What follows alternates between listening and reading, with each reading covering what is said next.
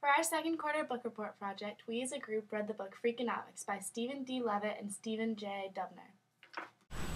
What historical event was covered? This book covered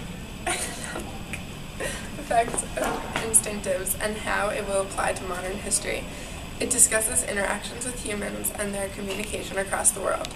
Overall, this book did not discuss one specific scenario, but rather a variety of human studies that affect the way we live and how we have grown from it.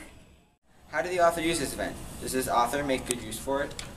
The author used this theme to make connections to our world today. We see a new perspective on common things in life that we easily don't think deeply about.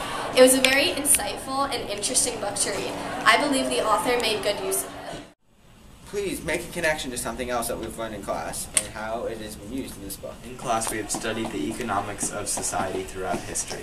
The book covers a variety of topics such as drug dealers and their economics. As a society, we have assumed that some drug dealers are rich, but a study in the book shows that this is false.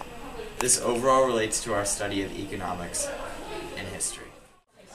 I recommend FREAKONOMICS because it taught me a lot about life and it made me rethink about all the things that I knew before.